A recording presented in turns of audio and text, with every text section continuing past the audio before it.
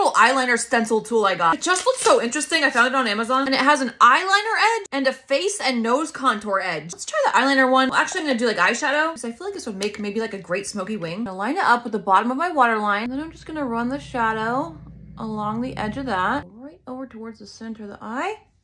Ooh, hey! See if we can get the same angle there. Yeah, it looks really good. The lines are sharp. Shall we try it for nose contour? Because that is something that I struggle with, keeping the lines straight.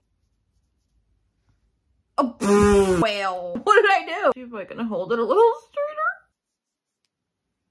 Oh, that's straight. Boom. It looks good. Like, does it look better than when I normally do it without it? I don't know. Can also be used for contour.